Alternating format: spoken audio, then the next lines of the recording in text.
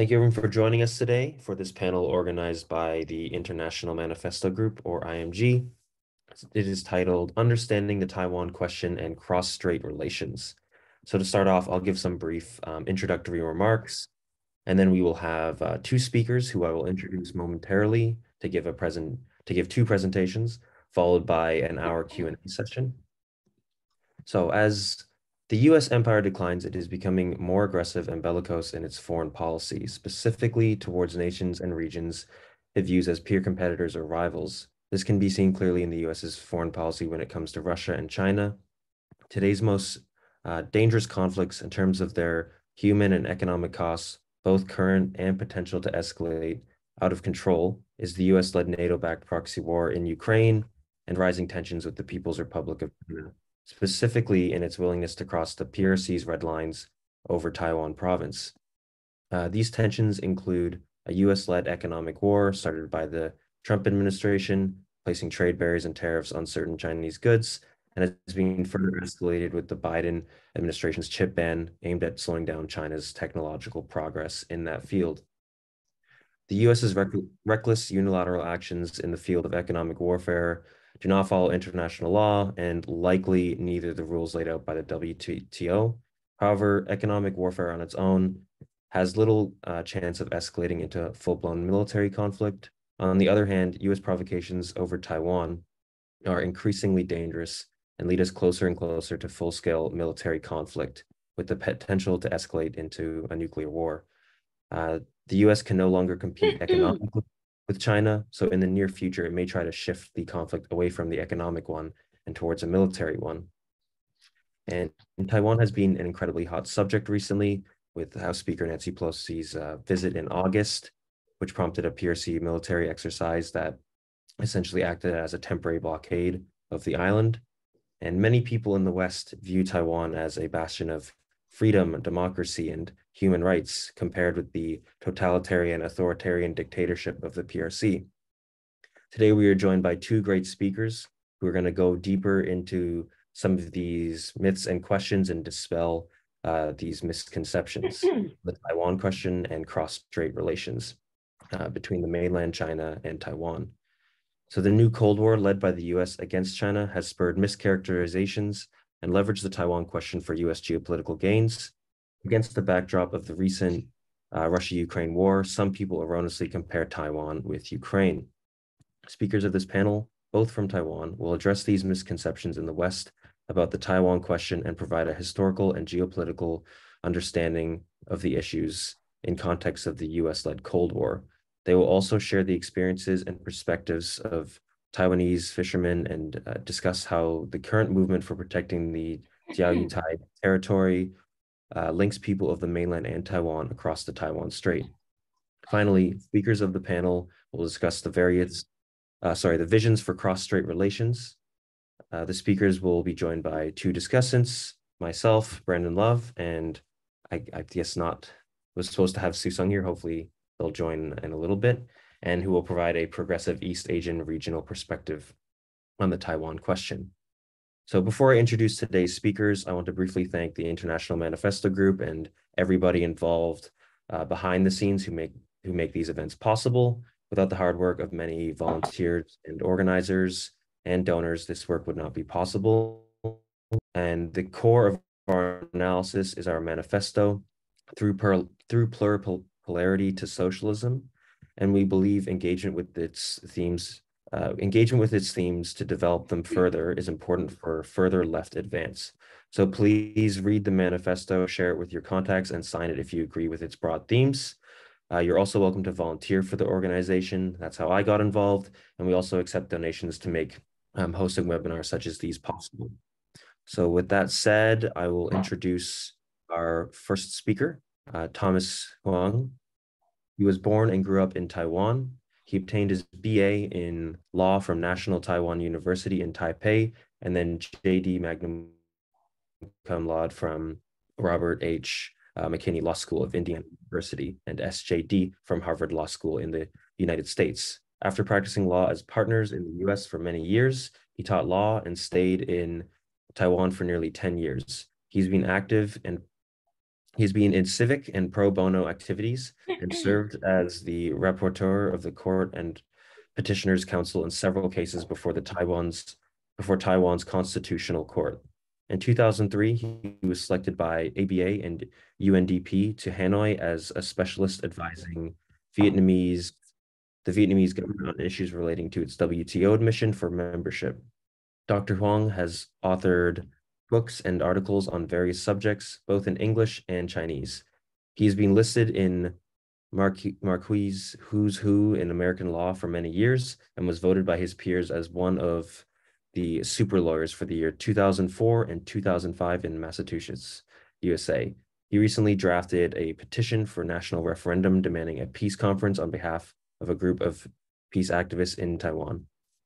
So, Thomas, feel free to take it away, and I'm ready to share your PowerPoint whenever you need it.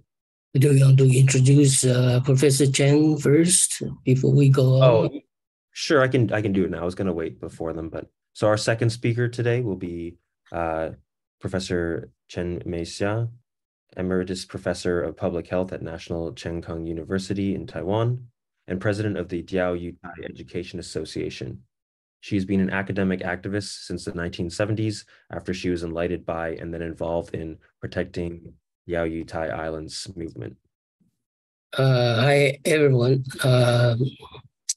I want to thank IMG and the co-host of today's meeting for allowing me to discuss some of the issues which are vitally important to world peace and are very close to my heart. That is the cross-strait relationships between the PRC and Taiwan.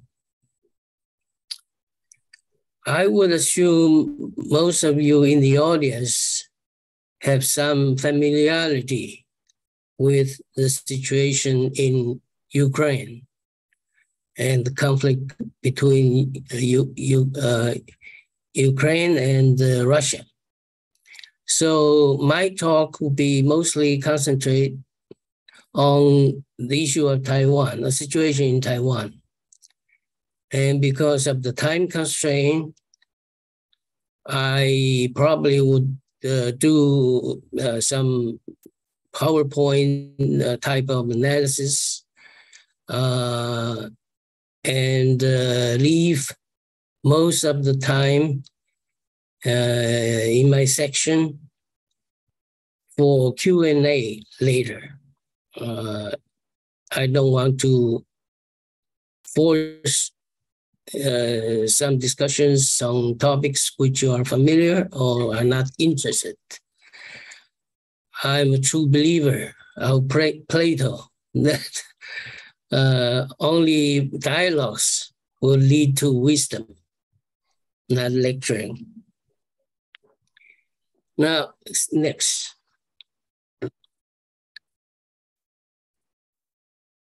Now, during the last few years, a lot of commentators, scholars, and decision makers have warned the world that Taiwan probably is the most dangerous place on earth in terms of causing a military conflict between the United States and China involving Taiwan, and which may lead to a third world war, and even nuclear exchanges. Now, after the Ukrainian-Russian conflict, this prophecy seems to become even more obvious than before. Now, Taiwan, of course, is different from Ukraine in many different aspects, historically, geographically, legal, politically. But there are strikingly similar developments in both areas. which confirmed the warning from many commentators that the cross-strait relationships at this point are very unstable. And if nothing is done about these relationships, disaster may occur in the near future. Next slide.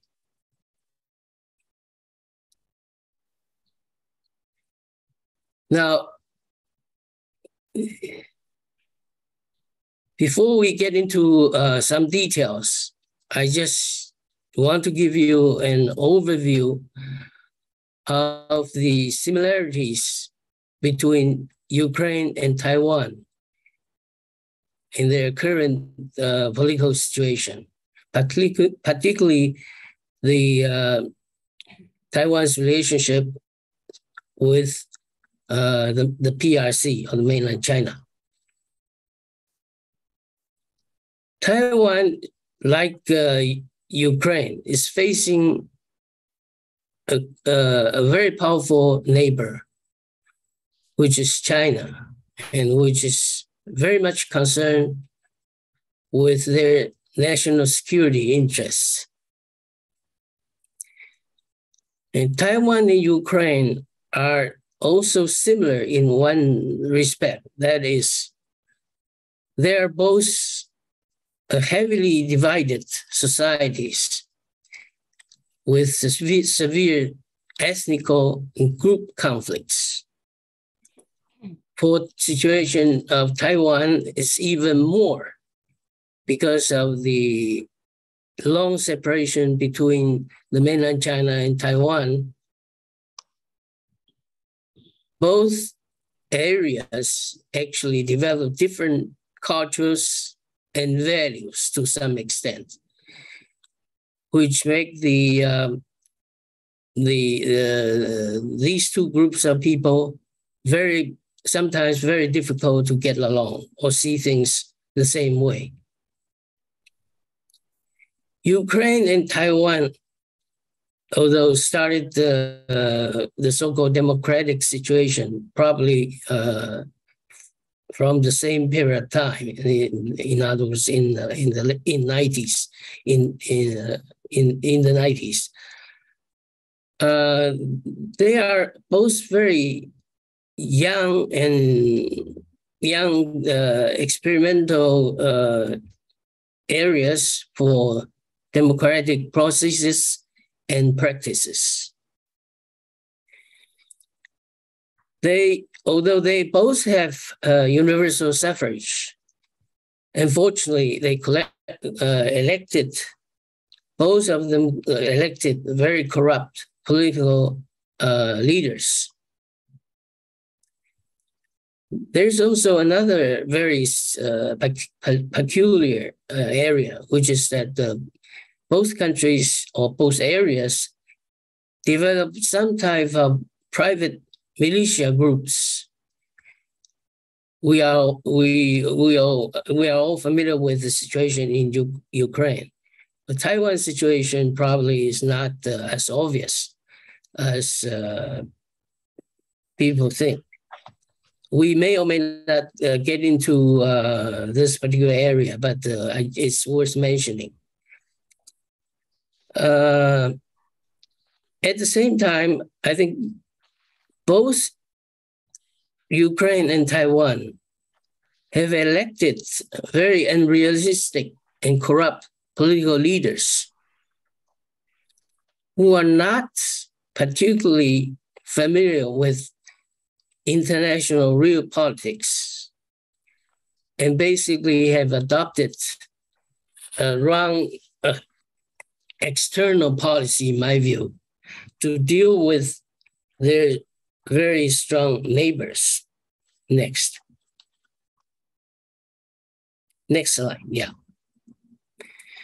When we talk about, so during the last few years, when I lecture all over the place, talking about Taiwan being acting in a way to threat the core national interest of China.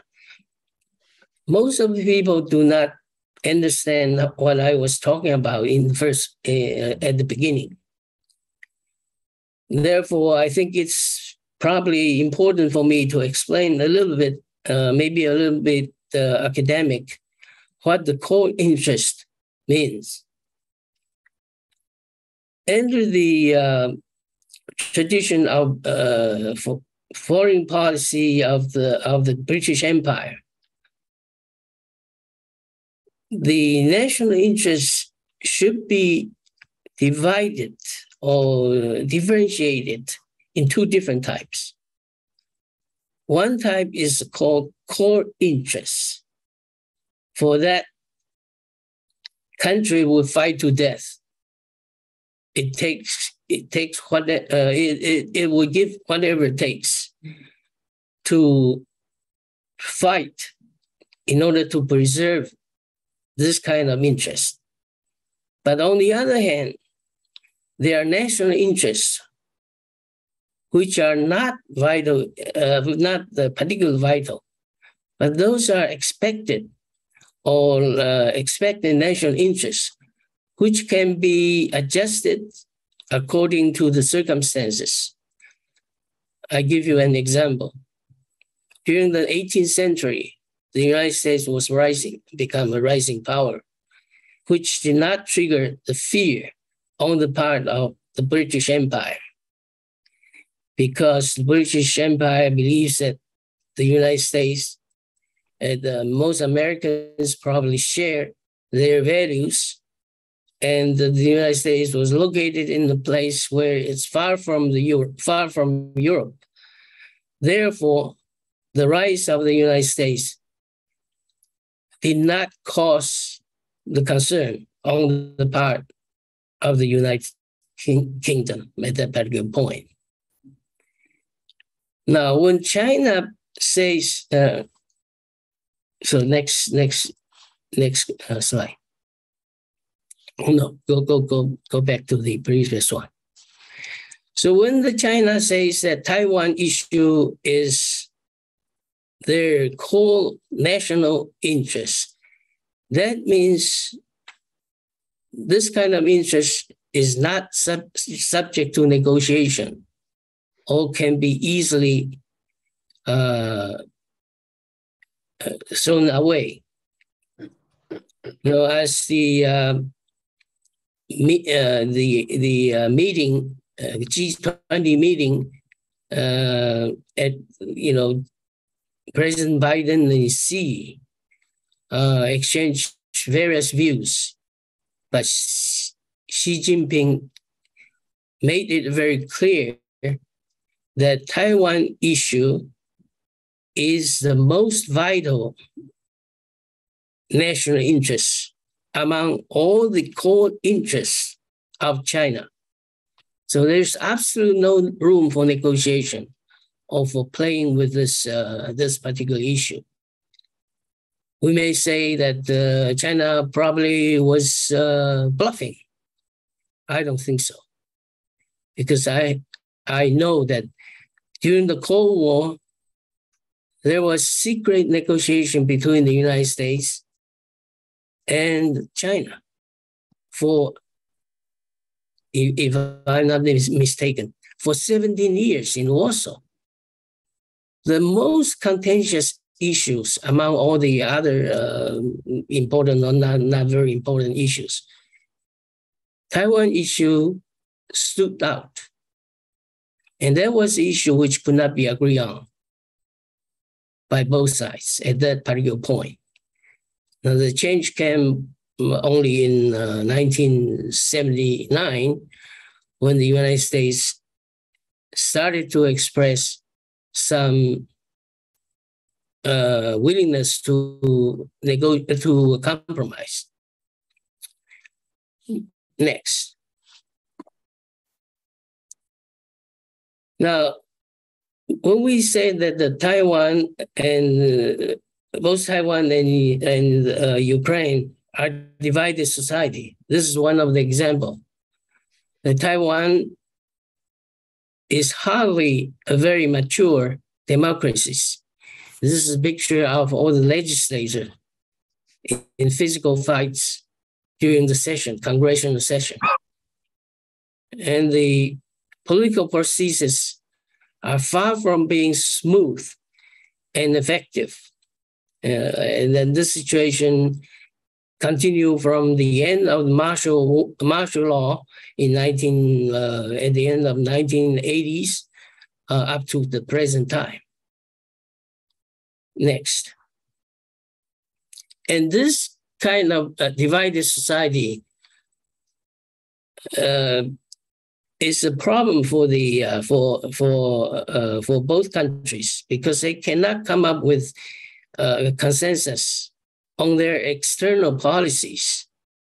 Now, some people, some politicians call the blue forces in Taiwan, and some being called the green sources. They basically have different perspectives as to what should be done vis-a-vis the PRC. So it's very difficult for them to come up with an effective and unified policy to deal with the external threats. Now, one of the most ridiculous ideas or myths concerning the situation in Taiwan is that, just like Pelosi said the other day when he visited Taiwan, the struggle of Taiwan represents democracies versus external autocracies. Nothing is more far from the truth. Now, we alluded to only a few seconds ago that Taiwan is a divided society and have elected incompetent politicians. And they are also very difficult to come up with a unified external policies to deal with the danger they are facing. And their political processes, particularly the relationship between two parties and the different branches of the government, are functioning very poorly. They're far from being an effective or democracy at all. So it's certainly not a model of democracy and freedom as presented by some of the politicians, some American politicians.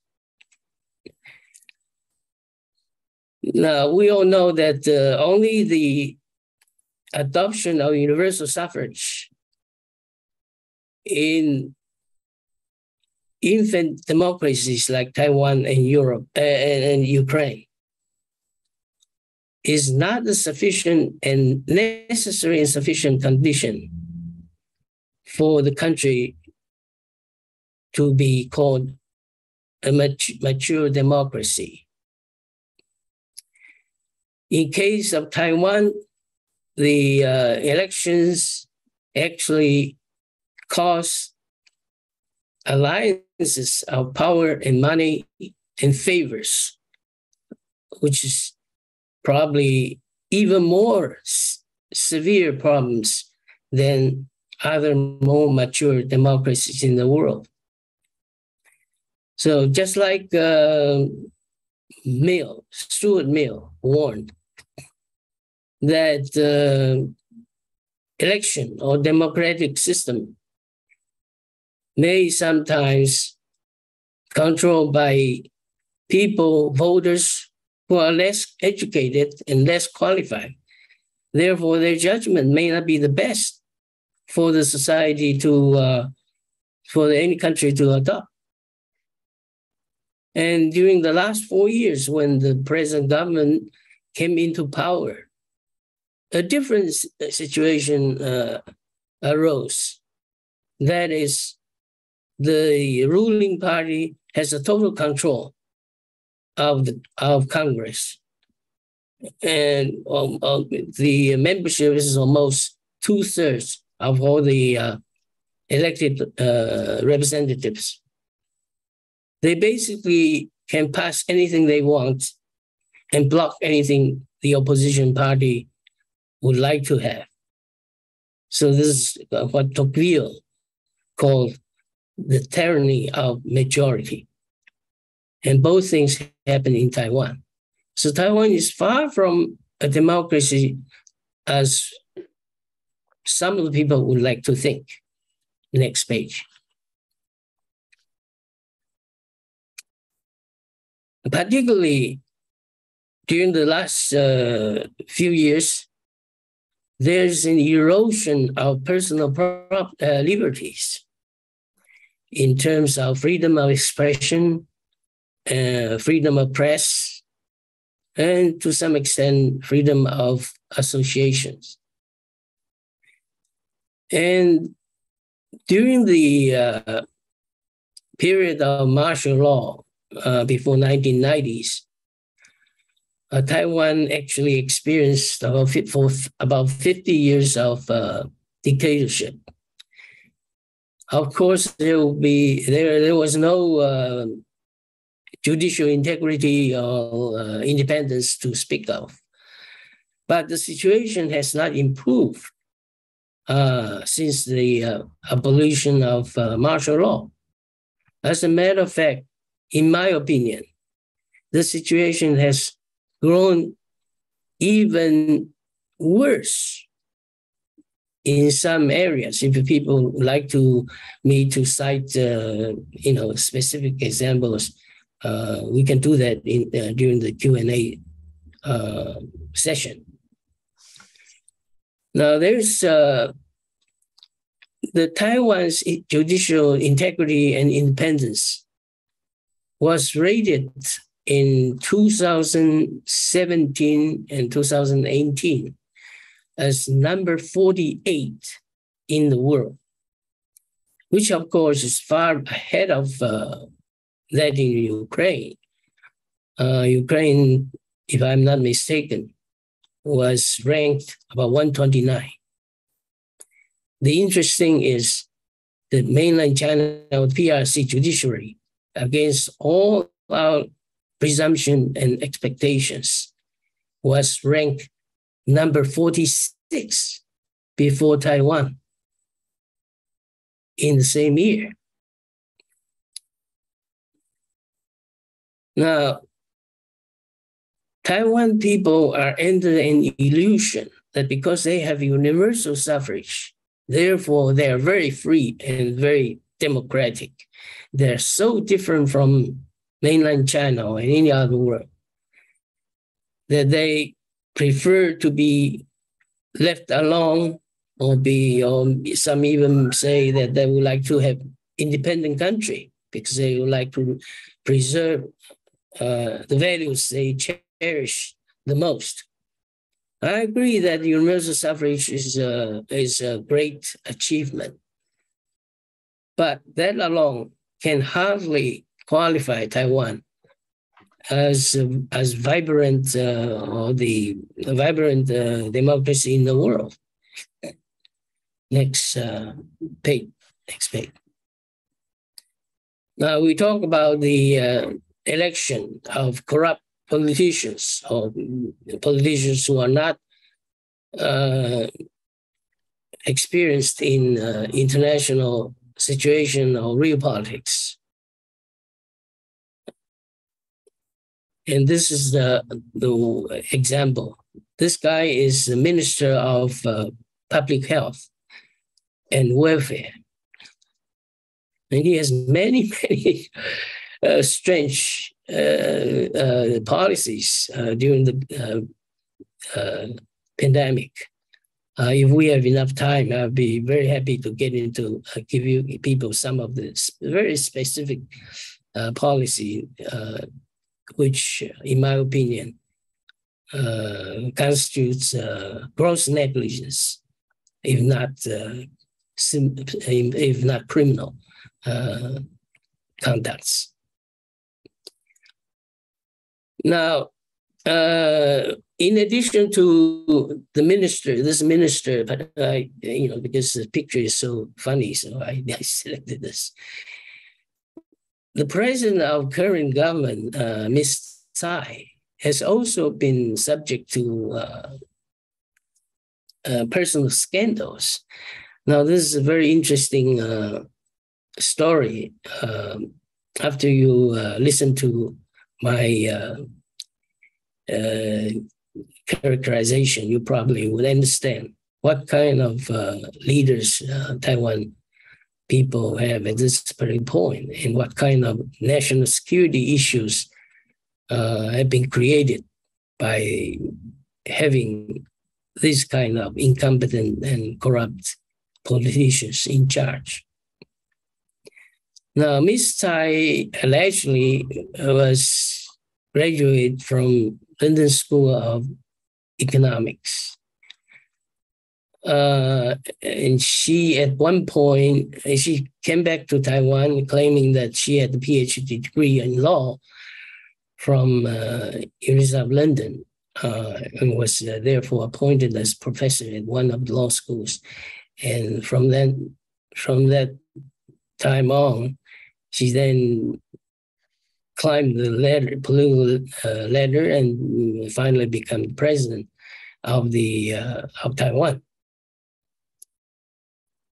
At one point, she claimed that she was afforded not just one PhD degree in law, but 1.5 degrees, which is impossible.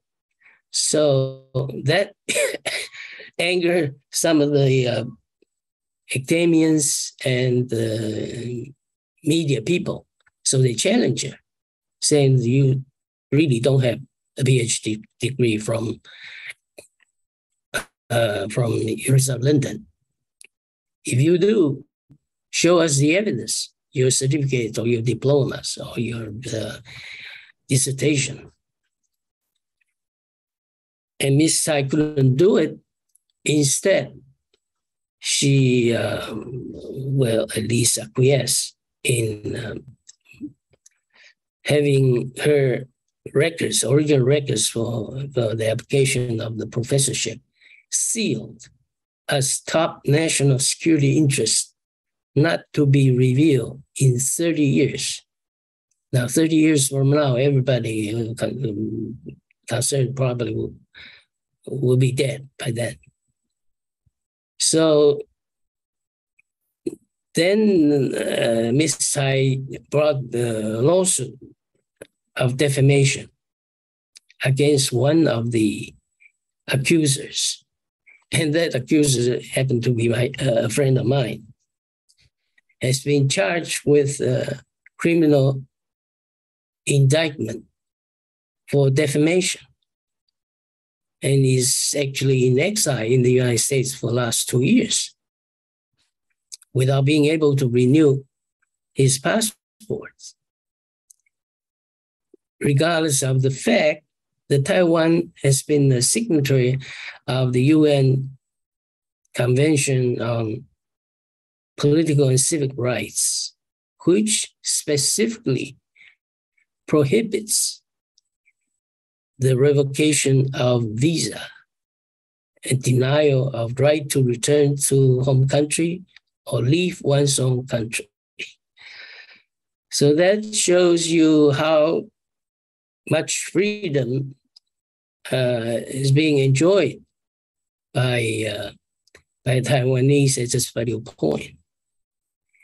In some respect, it's very free because you can defame other people, call other people names, criticize the president if it's not being very vital. But on the other hand, when it comes to freedom of the press, and particularly the right to criticize political figures, the Taiwan is not that free. And that's exactly the opposite of what a democratic society must treat personal liberties. Tom, it's just a 5-minute warning, by the way. Oh, 5 minutes. Okay, let me talk about the next.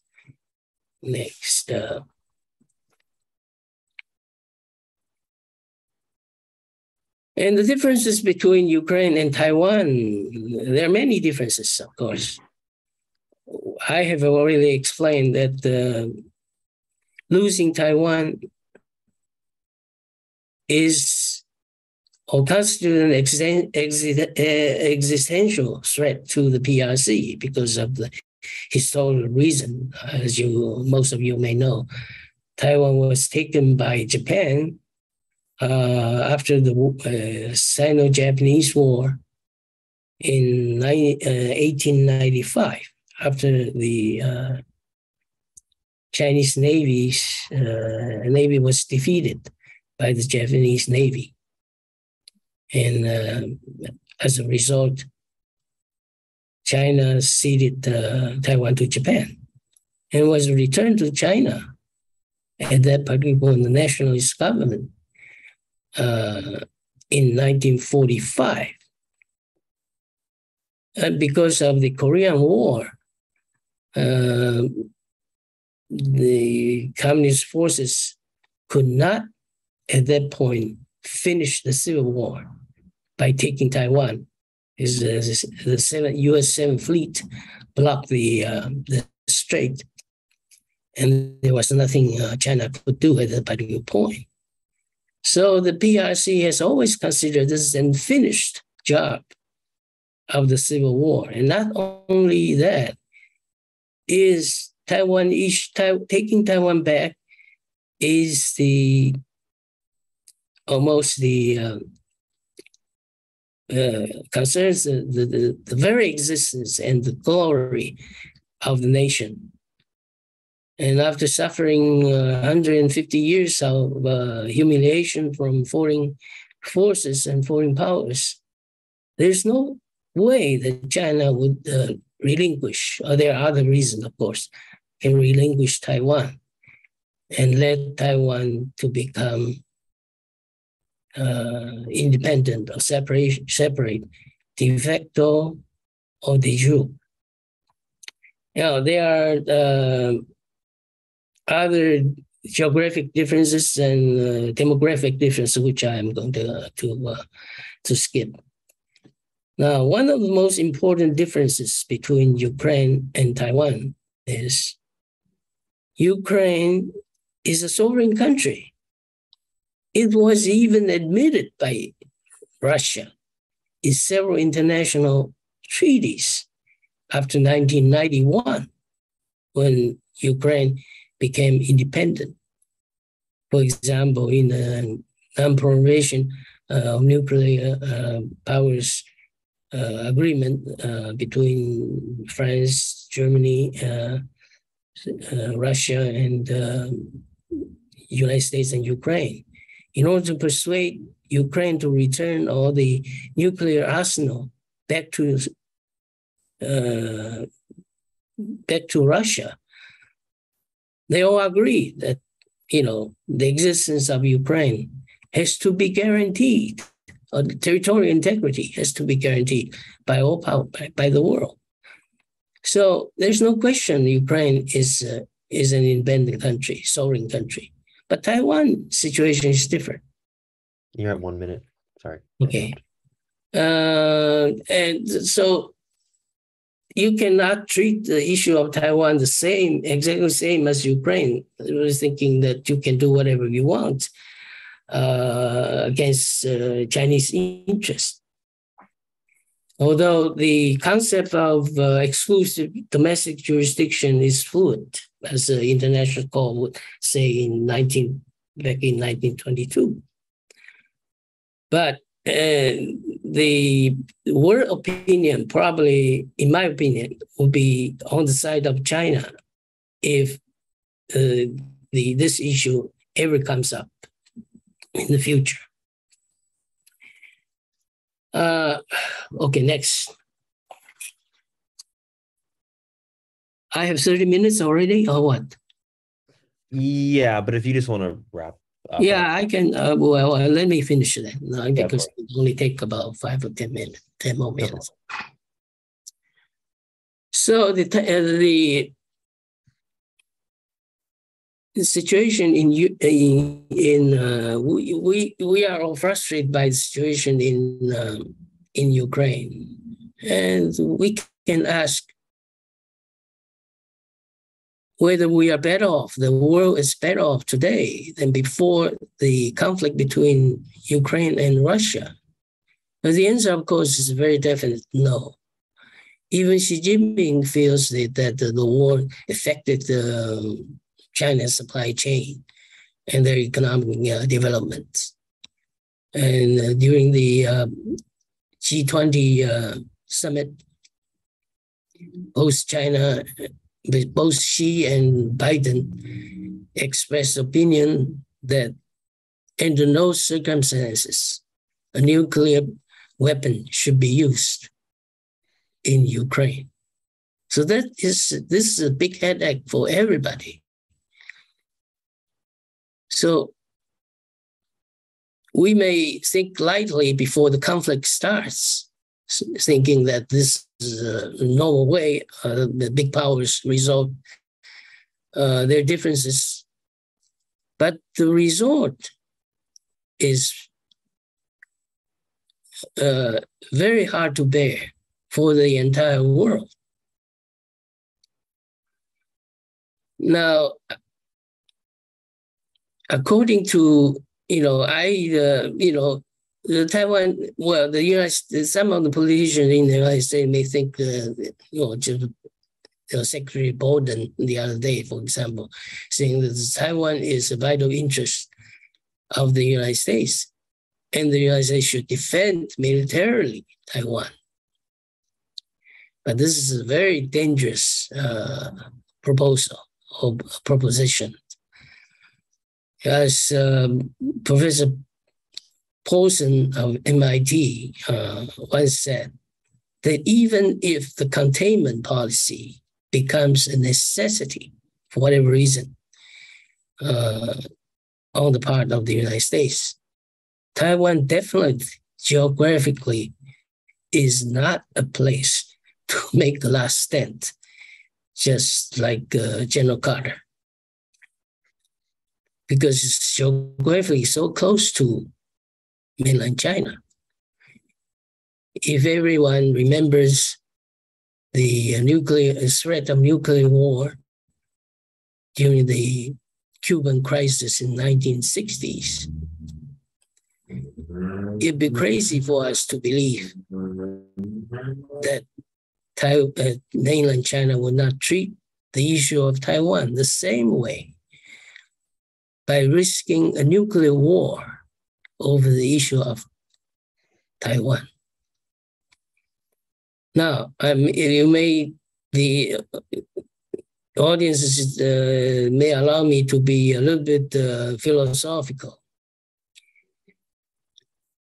Now, there's a renaissance of Charles Darwin's evolutionary theory since the 1970s, in which he said specifically that the world, the human societies should not resolve their conflicts by violence or other means. Instead, the guiding principle for human society, be that families or villages or countries or in the entire world, is through cooperation and sympathy and empathies among the human beings. Now, that even the Adam Smith said that so many words, not so many words, a little bit earlier, he said the vital aspect of human behavior are the propensity to trade. Now, you cannot doing trade without cooperation.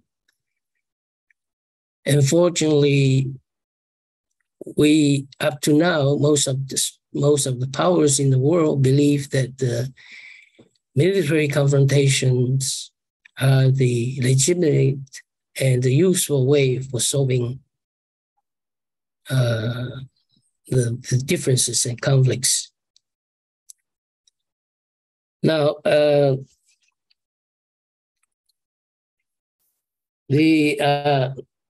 since I'm in a sort of philosophical mood, I may want to add a few remarks. Some wise people told us that human beings do not invent the universe. Therefore, we are not expected to understand completely the nature.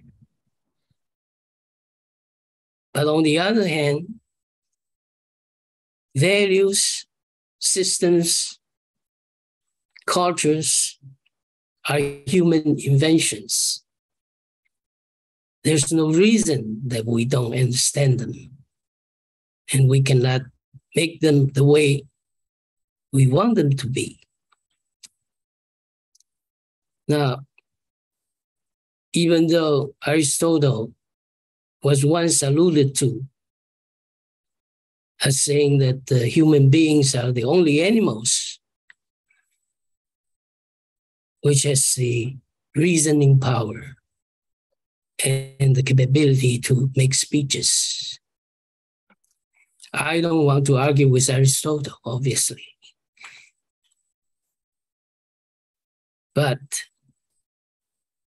human beings are also the only animals which can come up with devices and instruments to kill each other. And now probably do it massively and completely. Some wise people also told us that human beings do not come to this world voluntarily. We are being thrown into this world with expectation to live our natural lives. Therefore, military confrontations are the inventions and follies and bad habits of human beings, which work against almost everybody's hope to live out their natural life and only to die once from not war, natural causes. Thank you. Thank you, Thomas. Second. Oops. Thank you for that presentation, Thomas. That was great. And sorry to interrupt you a few times. We'll still have lots of time for Q&A, but I'll introduce our next speaker, Professor Chen Meixia, and I will share your slides right now. 1 second. Sure. Thank you, Brandon. And I'm very glad to have this opportunity to ponder with you the most complex issue, the Taiwan question nowadays. And before I start my presentation, I want to make 2 quick notes. One, I'm not really the expert in this area. My expertise is in public health, but I have been active in progressive movement. So my Chinese friends wanted me to share the experience. So this, I hope my presentation serves the purpose of raising the issues for our more discussions. Second, I have moved from the US to Taiwan for many years, and my communication language is mostly Chinese. So English has been not my major communication language. So if you would bear with me if I I have some problems of my communication. So let me get into my talk. The topic, as you can see here, Chinese or Taiwanese, question mark, unification or independence, question mark. And I say here is the ideology, stupid. And you all know that this is in 1992, Clinton's strategist termed this. Okay. And here in this, the first page, you can see on the right, the map of, on the left side is China and Fujian, and then Taiwan, and there's the tunnel passage between these two sides, but this is not real. This is just the design ideas. So this makes a very, the problem that we are going to talk about very, very interesting. So next. Okay, let me start with what do we mean by the Taiwan question? So I will talk very briefly about the origin of Taiwan question. First, in 1949, KMT was defeated by CCP, as everybody knows. And then KMT retreated to Taiwan. That's the first situation. And second, after the World War II, the hostility between capitalist camp and the socialist camp, and you know that the capitalist camp was led by the US and the socialist camp by USSR. The hostility between these two camps had become the major contradictions. Okay. And third, US imperialism intervened in this CCP and KMT civil war. And US clearly supported KMT, financial, military, and other resources. Next. And third, this is extremely important. In 1950, it happened that Korean War started. Okay? And the US imperialist containment policy was started to curtail the expansion of communism, i.e. China. And Taiwan thus become the key part of the containment. And US intervened in this internal affairs, and Taiwan became the front line of this containment. And third, fifth, the US Cold War ideology started very clearly. And the theme is anti-communist, liberalism, modernization theory, Western democracy, individual freedom, human rights, and Western democracy. And sixth, Taiwan, from all the above, was blocked from mainland China and came the Taiwan question. Okay. So cross-strait relations since then have been in troubled waters. Okay. Next slide. This is just to strengthen what I just said, that the China and Taiwan is very, very important for the Pacific area here, and also very important for PRC. And as you can see, this the chain, the island chain, Taiwan is one of the, we would say is like lock hole. And so it's very important for China. Okay, next. Okay, well, for this Taiwan question, of course, there are many consequences. I will use one to show here. From 1992, this is the survey by the university in Taiwan. The green is those people, this is about the identity. Okay? the identity of the people in Taiwan. The green one is the one who think that you can see Taiwanese, they are Taiwanese, okay? And then the purple one is the Taiwanese and the Chinese. Both, you know, I'm a Chinese, but I'm also Taiwanese. And the blue one is like I'm a Chinese, okay? The black one is that they don't have any opinion.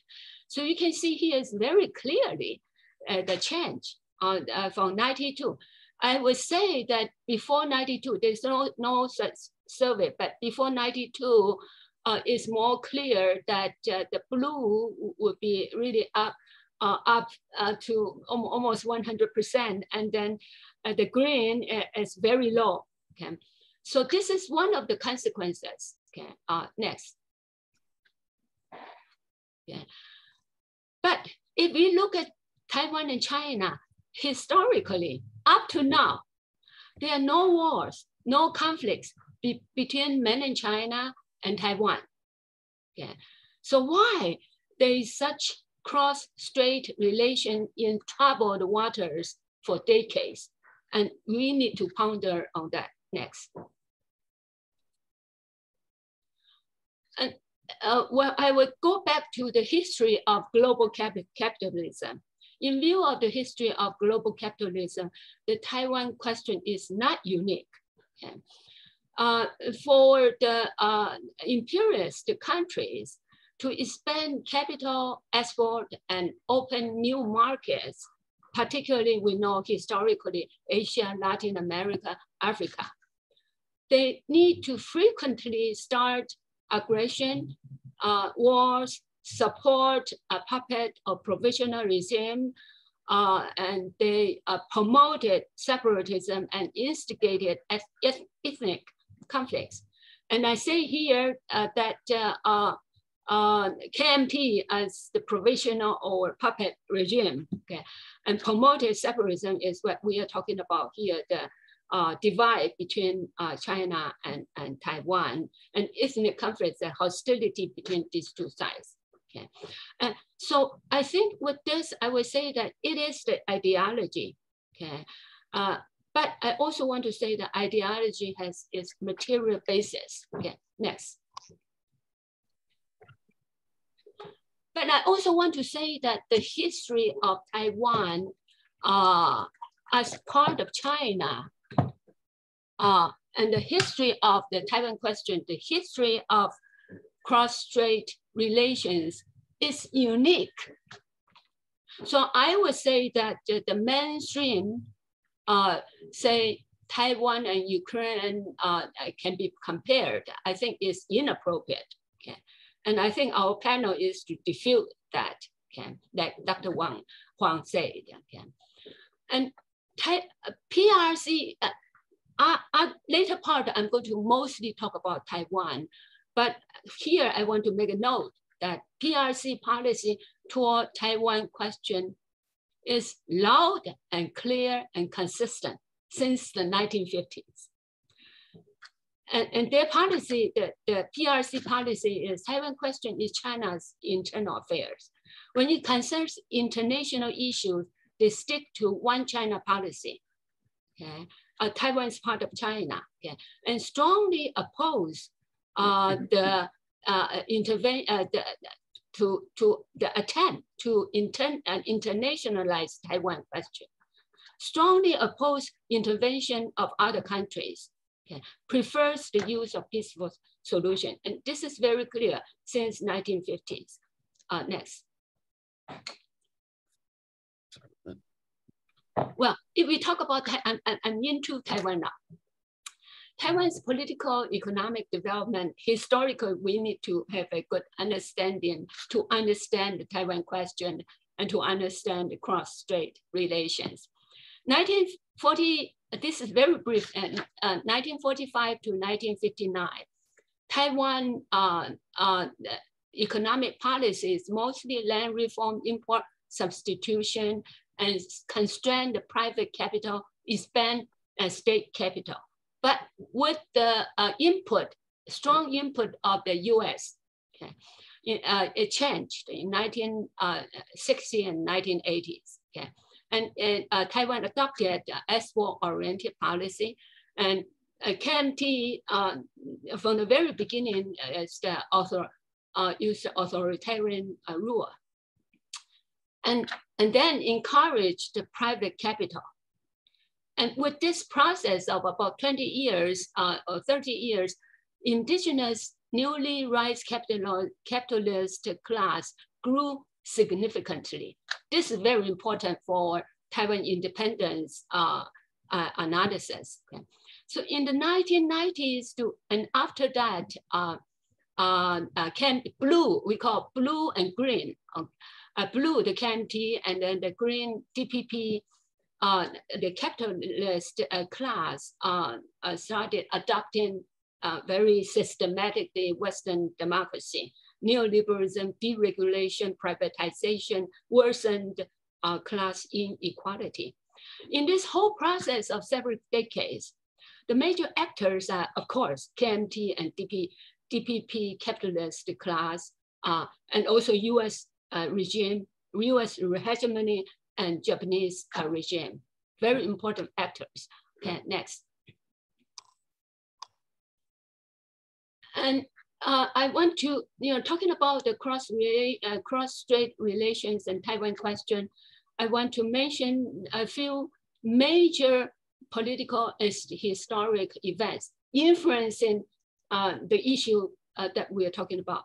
In 1945, Japan colonization ended. Japan colonized Taiwan for 50 years.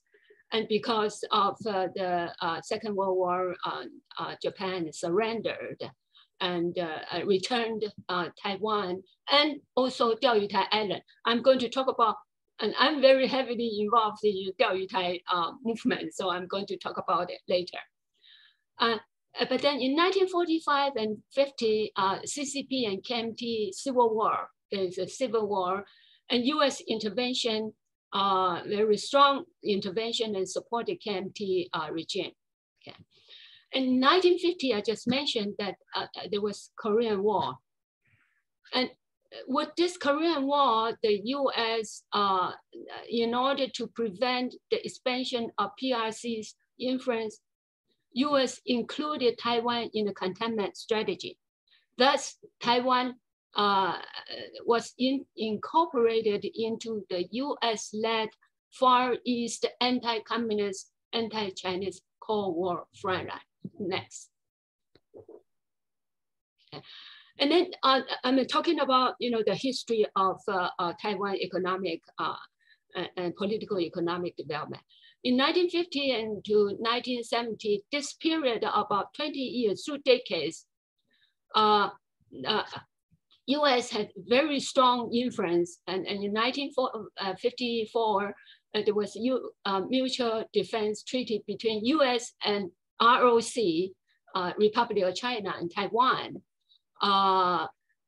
It's very clear US intervention, and then US tried to push for 2 China or 1 China, 1 Taiwan policy, okay, and provided enormous economic assistance.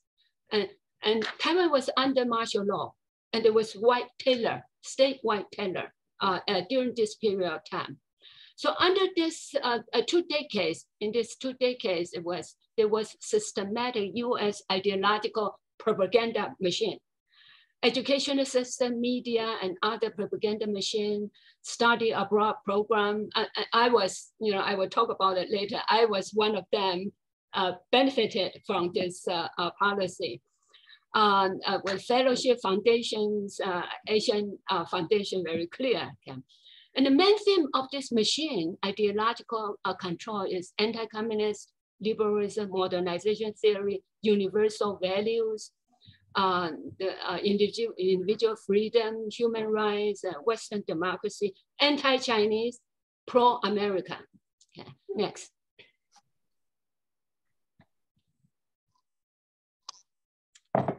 But then in the 1970s, everybody knows there was, I call it the Hurricane era. The world turned into the left. left-leaning student movement, anti-imperialist movement, Vietnam War, anti-Vietnam War, anti-racism, anti-capitalism, anti-colonization, anti-militarism. That was the world, 1970s. And mainland China was having the Cultural Revolution in the 60s and 70s. And then Taiwan, with this, all of this, there was a movement protecting the Diaoyutai Island movement. Okay, and it was in US. I was the one enlightened by this movement. I was in the US, in Hong Kong, Europe, and other some other part of Taiwan. And this movement in the beginning was patriotic, but then in 1971, because of the whole world atmosphere, it turned to the left. Okay. And this migrated to Taiwan and had a great influence in Taiwan and led to the indigenous literature reflection debate. Okay. And this debate is about the reversal of anti-communist liberalism and modernization ideology. Next. Okay. And well, I was talking about the protecting the island movement, and then these are the islands, the Diaoyutai Islands, and we have the movement, and this island has a very strong political, economic interest: fish farm, seabed oil, natural gas reserve, and geopolitical power. Okay, next. Okay. I say that in the 1970s is really the left-leaning and it's very hurricane era in the whole world.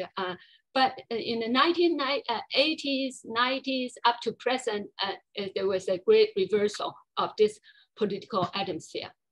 And Taiwan under this has been under several decades of anti-communist education, martial law, white terror, Cold War ideology. Okay. And then also I just mentioned that there was a rise of the indigenous new capitalist class. And this class insists or strongly wanted indigenous consciousness and thus independence, Taiwan independence. Okay. And in the 1990s, okay, it started the desinization. This word's difficult. And KMT, but also DPP is even more. And the mainstream ideology with this change, the great reversal is anti-communist, anti-Chinese, more support for Taiwan independence and pro-American, pro-Japanese. Okay. And we all know that Japan is the colonizer, was the colonizer of Taiwan for half a century. Next.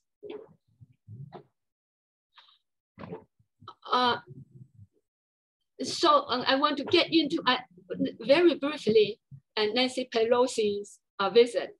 And I think with the history I just talked about of the Taiwan question, the relation, the cross-strait relations, and several decades of US intervention, ideological control, Nancy Pelosi's visit and DPP's welcoming response and PRC's angry and strong reaction is unsurprising to me. It's unsurprising and even expected. Okay, next. Well, you know, I just spend some time to talk about the Taiwan question, and we know that is ideological control. Well, how do we break through the ideological control? Yeah, I must say that this indeed is the little shrimp versus big whale fight. It's very difficult. You know, it's the whole world. It's the US, the hegemonic state. Okay, but I would want to encourage us. Okay, if we can analyze how ideology was developed, we can break through it by changing the structure and environment, which led to the formation of the ideology. I think this is Jen Frederick Jameson say something like that, but I think, you know, people on the panel, like Brendan, like Hairo, like Xiaomei would all agree and, you know, have it in our mind. Yeah. And well, how to do it? I would use the protecting the Diaoyutai Island movement as an example. Next. A very short history of Diaoyutai Island, which is very similar to what the history of Taiwan and the relationship between China and Taiwan. The end of 19th century, you know, Japan has a major reform, okay, and it gets got on the road of capitalism, and it need to open up the new territories, and there's militarism, and Taiwan and Diaoyutai Islands became the major targets, okay, for its expansion. And so in 1894, Japan started Sino-Japanese War. Okay? In Chinese, we call 甲午战争. In 1995, and you know, Qing dynasty was defeated, a very weak regime, and Taiwan and affiliated islands and Diaoyutai Islands was became colonized by Japan. So in this period of time of 50 years, half century, 1895 to 1945, Taiwan and all these islands and Diaoyutai Islands were colonized for half century. Only to 1945, World War II ended, Japan has unconditional surrender. Taiwan and Diaoyutai Island returned to China. Okay, next. Yeah, and this is very, I think, familiar with our audience.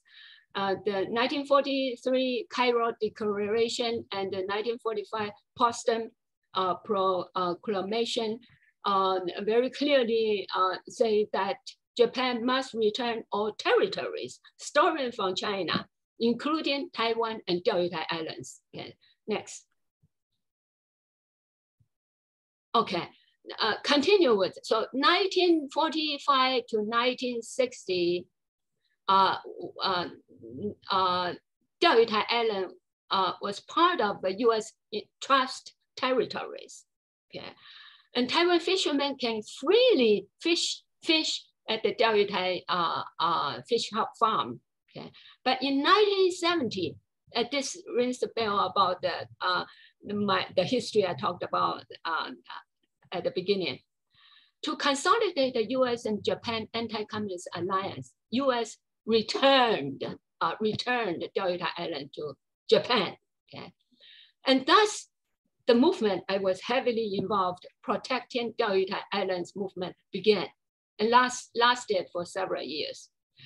And 1970s to the present, Japan, with the US support, has the constant encroachment on Chinese sovereignty of Diaoyutai Island and bullying and humiliating Taiwan fishermen. Okay, next. Okay, and so here I want to insert my personal story. Then you will understand what I talk about actually, of course, have influence on an individual who was born in Taiwan. I was born in 1950 of a poor peasant family in a small Han and Hakka village. Okay. I grew and educated in a village in southern Taiwan, and then a senior high and university education in Taipei. But I was ignorant and naive of political issues under martial law. You know, I was under martial law, of course, like everybody in Taiwan. And then I had an advanced study at the University of Hawaii and with the East-West Center Fellowship. And this is part of, I talk about the US ideological control with all kinds of incentives. And I got one of them. Yeah. But then I was enlightened by the movement. You know, I went to Hawaii, and then the movement still going on, and I was enlightened by the movement. And then my thought was greatly transformed, became a left activist, and I met and married my husband, who is a strong activist in this movement. And we both involved heavily in the protecting the island movement and also progressive movements.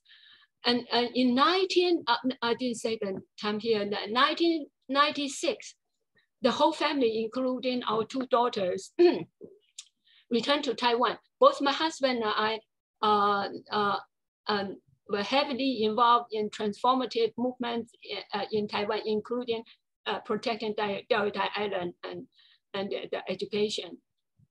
My husband passed away in 2015. And we established, after he passed away, we established this association. And I'm the president of the association. Okay, next.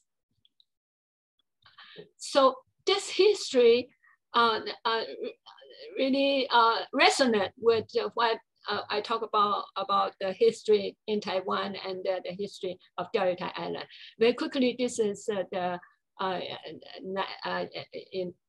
the US, the protecting the island movement picture. Next. Next, okay. And this is in Taiwan. Taiwan also has this movement. And next. And this is, you know, I was involved, I became the president of the Diaoyutai Education Association. And we were heavily involved to get, to collaborate with the fishermen. And this is one of them. This fisherman was bullied by Japan and humiliated by Japanese fleets, and then he returned, and we went to visit him, and he was extremely angry. And he talked about, you know, why I thought Diaoyutai is ours, but how come Japan treat me like that? Okay, next.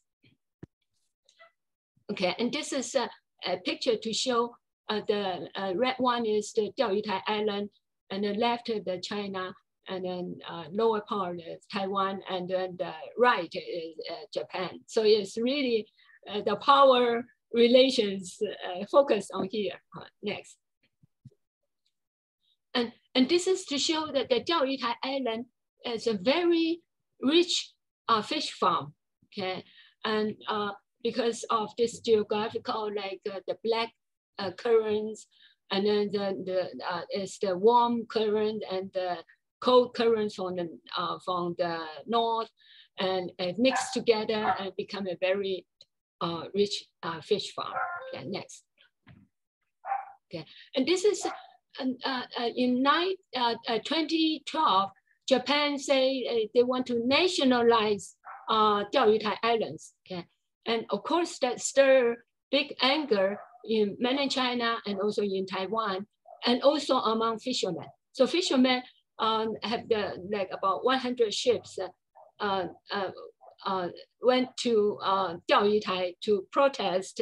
And this, after the protest, they have this picture of Diaoyutai, this island with the fish, you know, that produce or grow in that area. It's a very nice picture. And this says Suao. Suao is northern part of Taiwan, and it's a major fishing place. And also the Diaoyutai Island is the major place they do the fishing. Okay, next. Okay. And the main theme of the protecting the Diaoyutai Island movement is very similar to the 1970s, the whole world. Okay. The idealism, strong idealism, anti-imperialist, anti-colonization, anti-militarism, anti-hegemony, anti-exploitation, anti-capitalism. This is the main theme of this movement. And a strong passion. Love the country, the people, caring about the whole world, and strong sense of justice. Learning from history. They emphasize a lot about history, and also had the international perspective. Next. So with this protecting the island movement, I just say that, well, you know, it's a little shrimp against the big whale. You know, ideological control is very difficult. But we just have to, like, progressive people like me as an example, and also my late husband as an example, we just have to use this aspect of the movement to try to fight against the ideological control. And we have several approaches: educational camps, we have educational camps, exhibition, critical analysis of textbooks, and protest, symposiums, indigenous practice of traditional opera, documentary film of the movement, and we let the fishermen speak out. Okay. Next, very quickly, I will show the pictures. Brendan, am I over? How much? Yeah, you're like 2 minutes over, but it's okay. It'll just take away our time for questions. Sure, thank you. Take your time. And so this is the educational camp. You know, we gather the people who are interested in the issue. We talk with them. We have like 2 days camp to talk with them, and you know, have the educational analysis. Okay, next. Next. Okay, and this is one of the one of the camps, and we did it in Suao, which is the major harbor, which the fishermen will go to Diaoyutai to do their fishing. Okay, next. Okay, and this is, we went to the north, we went to the south for our educational camp, and this is in the south. Okay, next. Next.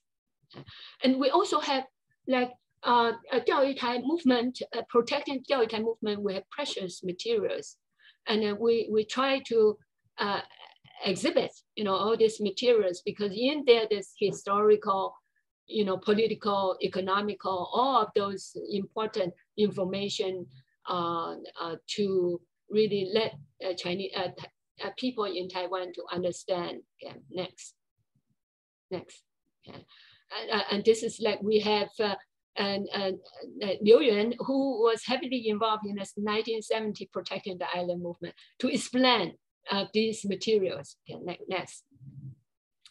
And we have critical analysis of textbook. You all know that textbook is the most important channel to do the ideological control. So we critically analyze the textbook. We spent 3 years to do the research on that. And then we have the press conference. Next. Yeah. Okay, and we also have the protest. We you know, show our anger. Okay? And this is also in northern part of Taiwan. Some of them are fishermen. Okay. Next. Next. And this is also the protest. Okay. And this, my husband led this protest. Next. Another protest, and just recently, a protest against Japan. And we went to the Japanese the consulate. I don't know whether that's the right word. You know, we call it the exchange between Japan and Taiwan. The office, in front of the office, we protest. Okay, next.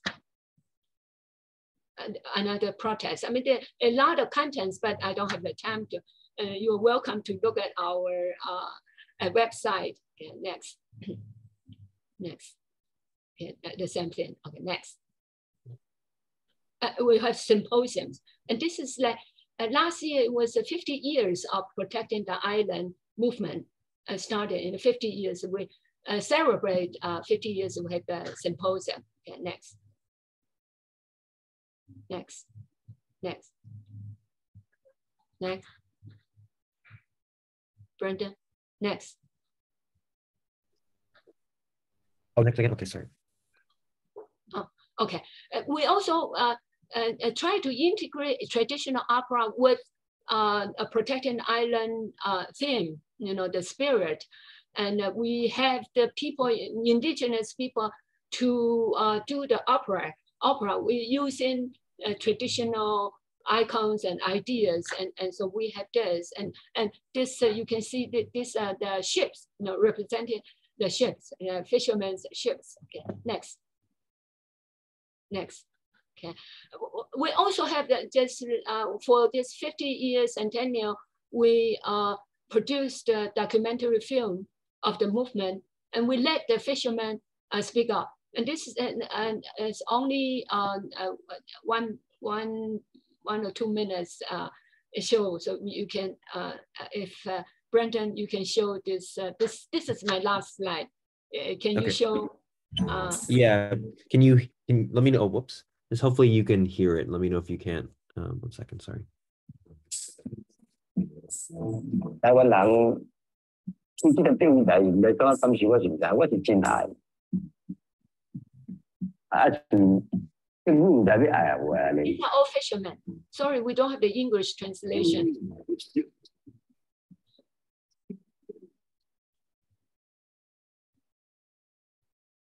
真重要，这个吼，嘛是咱咧讲嘅一个黄金嘅海洋。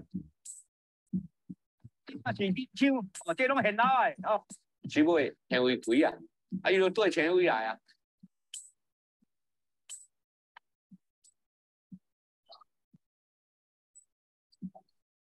阮人逐个拢甲我讲，好海比大点较安全啊。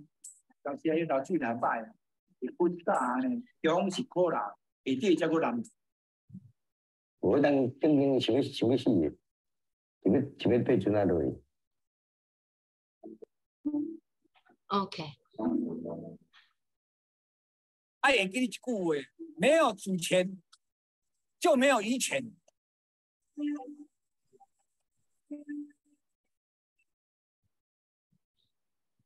Okay, thank you, Brendan.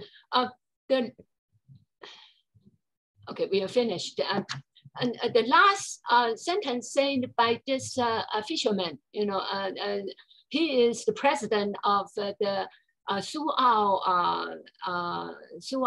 Fishermen's Association. He said that no sovereignty, no fishing right. Okay, he said that. That's one very important. And the other one is that everybody here is the fisherman. Okay, in Taiwan. And one fisherman say that his ship was sank, and then he said he wanted to go down with the ship.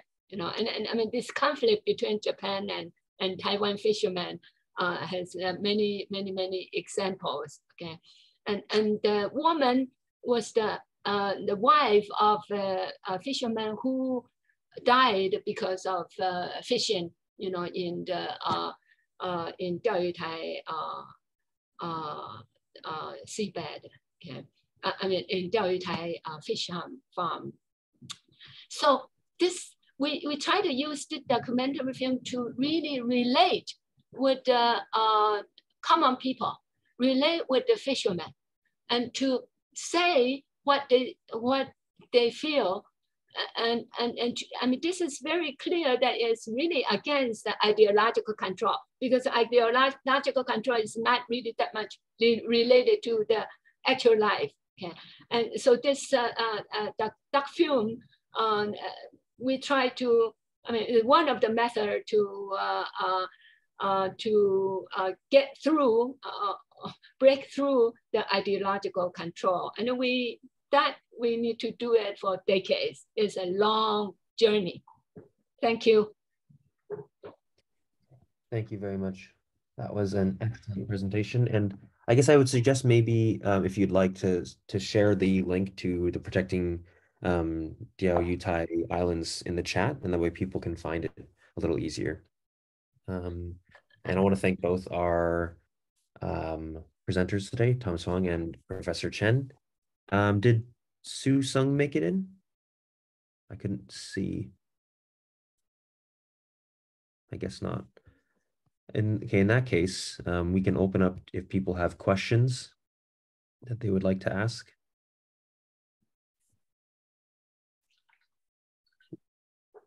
Brandon, I've actually put a sent in the chat to you. There's none. I can start us off.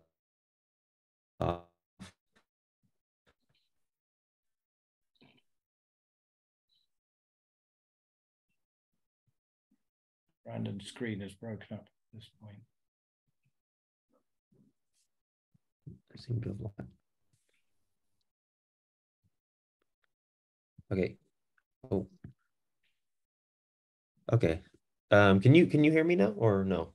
Yeah. Yes, okay, sorry. Yeah, I can hear you. Sorry about that. So I see Kim Eng has her hand up, so you can go ahead and unmute yourself and you can go ahead first. Yeah, this is Kim Eng. I have a question and a comment after reading part of the chat. The question is directed to Professor Chen. Can you please link up the struggle for Diaoyutai Island with the China question? In other words, I understand that the fisherman talking about no sovereignty, no rights, but he's talking about Taiwan owning the part of taking over the sovereignty of the island by Taiwan from Japan, right? But how is that linked to the mainland, the question of China, the mainland China?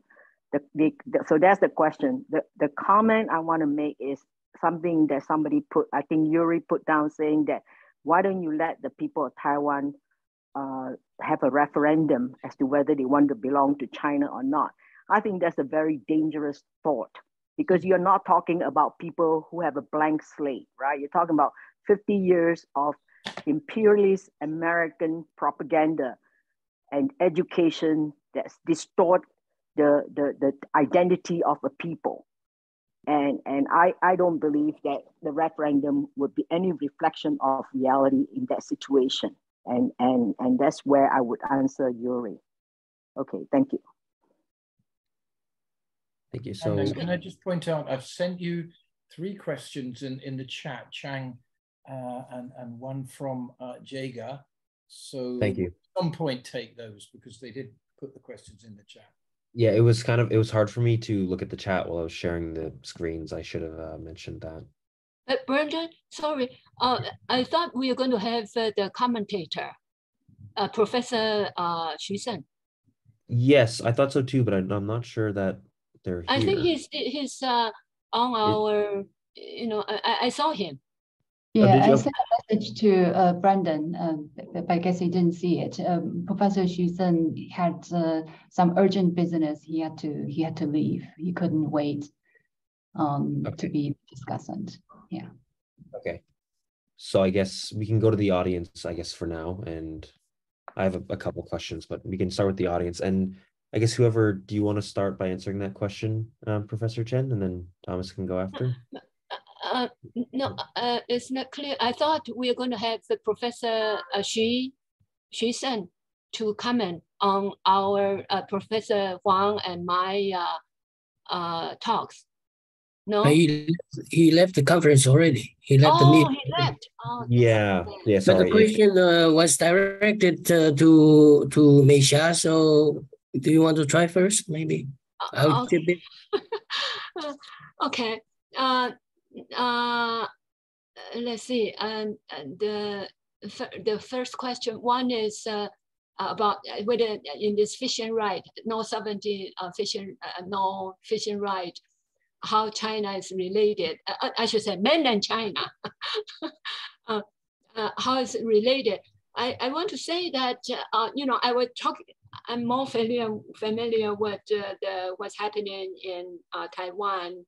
Although I know about China's situation, but I didn't talk about this protecting the island movement as it related to China, to mainland China. And mainland China had some movement, they were involved in this movement. But the more important thing is the fishermen, some Chinese fishermen, the fishermen from mainland China, went to the Diaoyutai area to do the fishing. Some of them were also buried by Japan. Okay, Japan's official fleet. you know, there are a lot of books on that again. So when I'm talking about what I was talking about in Taiwan, and you know, it's the same thing about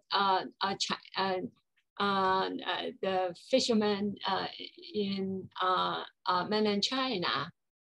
But I would also say that you know, with the 50 years of humiliation by Japan, I see that mainland China, PRC, because it has the sovereignty, you know, I mean, it's strong. And so Japanese government or Japanese officials more treat the fishermen from mainland China more politely or more lightly, and you know, less of the humiliation. And this is from what I saw from the situation in Taiwan and mainland China. That's one. And then the second question is about referendum, right? Okay. Well, I agree with this woman who raised this question. I disagree, you know, because I just say that, you know, from my talk that Taiwan, the ideology of Taiwanese people, you know, I mean, it's not their ideology, it's not their ideas. It's really the ideological control that make them think that way. Okay, and it's like 90% of the Taiwanese people do not understand, or you know, they don't think that way. They don't think, you know, my analysis of, you know, why we have this Taiwan question. So having referendum is not really, it won't show the fact, the truth. So I agree with this woman. And did I answer the question? I think that was a pretty good answer. And I guess, Thomas, did you want to add anything, or do you think it's okay because it was directed at Professor Chen?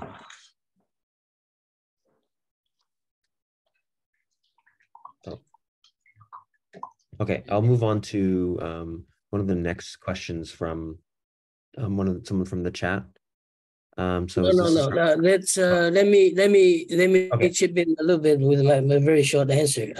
I think the original question was the concept of territorial integrity versus self-determination, right of self-determination, and also the what will the Diaoyutai issue fits in with the cross-strait relations. I think, first of all, I think this is a sort of dormant issue between China, mainland China, and China and Japan. One day it was resurfaced. At this particular point, China is busy with the issue of Taiwan, probably doesn't pay too much attention to the issue of Diaoyutai, because it's really a small island, although I understand it's vital to the interests of fishermen on Taiwan. However, Deng Xiaoping said probably 30 or 35 years ago that the issue of Diaoyutai doesn't have to be, you know, zero-sum game. It could be controlled or managed by all interested parties. I think this is a very genius, you know, idea. In other words, he could, at that particular point, so many years ago, could transform or transcend the very raw idea of military conflicts or whatever, you know, between two countries, to come up with an idea with common management. I think this has changed the nature of the dialogue. I think it's probably in the future. There's at least I hope there will be both countries can pursue this course of actions, and not just for fishing right. There may be potential huge oil deposit on the down the seabed around the Diaoyutai areas. Now that's the first question. The second question is well, the right of self-determination.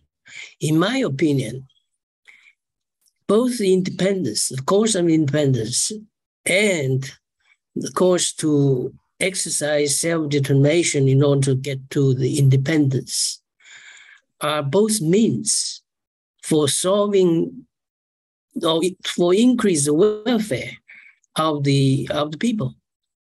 Now, this is a relative question. There's no absolute answer to one or the other. I would suggest to you that, French senators from the French overseas territories once said, or people asking, blank, why wouldn't you declare independence from France? After all, France was a colonial power, a notorious colonial power at one point. And his answer was independence or unification with France, remaining there for the island to remain dependent territories of France. Both have their pros and cons. They are both legitimate means, according to the circumstance, for decolonization process. The choice between is a resort. Whether the independence would increase the welfare of the residents or the other way around. So his answer is that he and his countrymen, or the countrymen, we can say that, prefer to stay with France as part of the foreign territories because the outcomes are more advantageous to the people on the islands. I'll give you the same answer for Taiwan issues. Independence or reunification, it depends on the outcome, depends on how you judge the situation. It's not absolute right or absolute wrong. I hope I answer your questions. Thank you.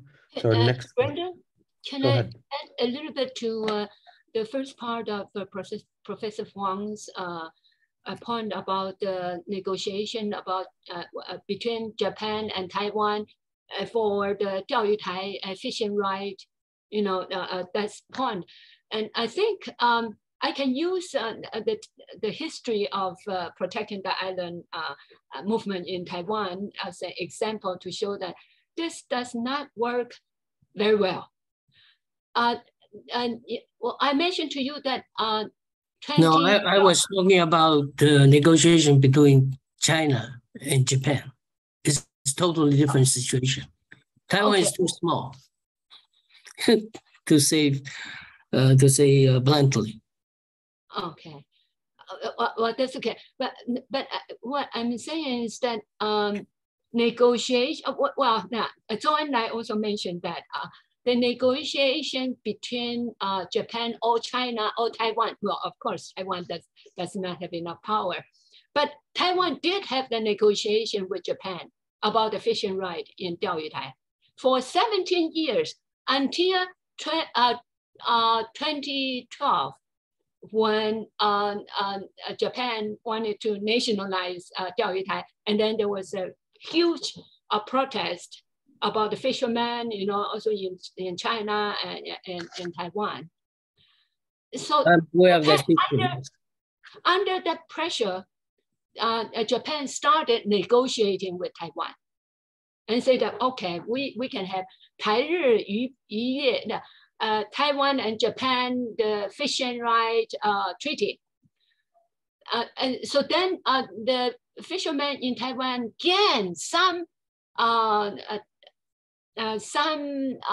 area for their fishing, but this area of fishing in 2013 decreased every year.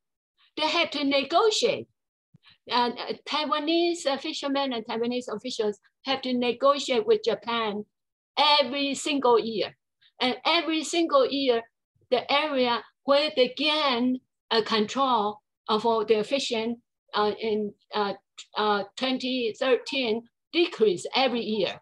So I'm just using this example to say that, well, negotiating, even China, I know China, quite strong in the position, and negotiating with Japan, and we cannot have too strong expectation. We need to understand the history of Japanese hegemony. Okay, I want to add to the previous discussion. Okay, so I'm going to move on to the question from Chan Chi Kun, and I'll just choose one question from you, just because there's 3 other people. So could the panelists comment on the repeated attempts to relocate TSMC to Arizona and the 2 million Taiwanese working, living, studying on the mainland / HK, Hong Kong's or Macau? So that is not directed to anyone specifically. Michelle, you want to try? Or do you want me to? Sorry, I didn't get. Well, there was a time is precious. So let me give a brief answer. When I returned back to Taiwan to lecture on the cross-strait relations, people are telling me, well, China is not going to attack Taiwan. No, I said, why? Because Taiwan semiconductor, that's a sort of citadel that China simply cannot afford to destroy or whatever. I said, it's really on the contrary. If there is a conflict, military conflict between the United States and China, then Taiwan semiconductor facilities will become a burden for Taiwan, because if the United States determined that it cannot effectively fend off the military forces from China, what would the United States do? Of course, it would destroy it to prevent it from falling into the hand of the Chinese government. Now, later on, the United States government became a little bit wiser. So, all right, maybe we cannot effectively defend Taiwan, particularly keeping semiconductor from falling into Chinese hand once there's a military conflict. Let's move it. In my opinion, it's steal it from Taiwan and move the entire factory and people with know-how to Arizona. That's what is happening at this particular point. So even if there will be a military conflict between China and the United States in the future, it doesn't matter that much. It gives the United States government a lot more options to maneuver. The semiconductor is important to national defense of the United States, but it's become less important because now the United States has the know-how and the capability to produce what hopefully the United States will need. And Professor Chen, did you want to answer that question as well? Well, the only point I can. Oh, yeah. Sorry. The only point I want to raise or respond is, historically, KMT and DPP's policy is pro-America, and it's very much controlled by the U.S. We have so many discussions among the progressive that the KMT or the DPP officials, before they become the president, they have to go to the U.S. for interviews. Okay, I'm just using example to show that the U.S. has really very strong influence on Taiwan. Well, not only on Taiwan, on other part of the world. So Taiwan has not, well, at least for the current regime of the administration, it's very difficult to have its own. Well, actually, they don't want to. because in order to become independent, they have to depend on the US. So it's very difficult to, or they don't want to have a so-called independent policy about TSMC, so this to me is not very surprising. And also the intellectuals in Taiwan, and many of them see that very clearly in, the US, as the hegemony is really doing its own thing, and they wanted to use Taiwan as a way of reaching that purpose. So to me, it's not very surprising. So that's what I want to add. Okay, thank you. So, and I actually have a question that I prepared that I'll ask. We're approaching 11, so feel free to give shorter answers if you like. We'll probably go a little bit over time and just ask the remaining 3 questions that we have here. So this is in regards to the recent local elections where the KMT won majority of seats. And I'm just wondering if you think that Taiwanese people saw the way the US is using Ukraine as a pawn to advance its own geopolitical gains against Russia, as a warning of continuing to side with the DPP and its allegiance to Washington, or do you think they're trying to avoid such a similar outcome as being used as a pawn in Washington's geopolitical game? And that's not to make a similarity between Russia and Ukraine and Taiwan, but just to say, are they trying to avoid a similar being used as a pawn, or do you think the result of the local elections was something else? And anyone? Well, let me say, let me give you a short answer first. I think it's very difficult to gauge the public sentiments correctly. There are many reasons that the current government of PPT just lost local elections.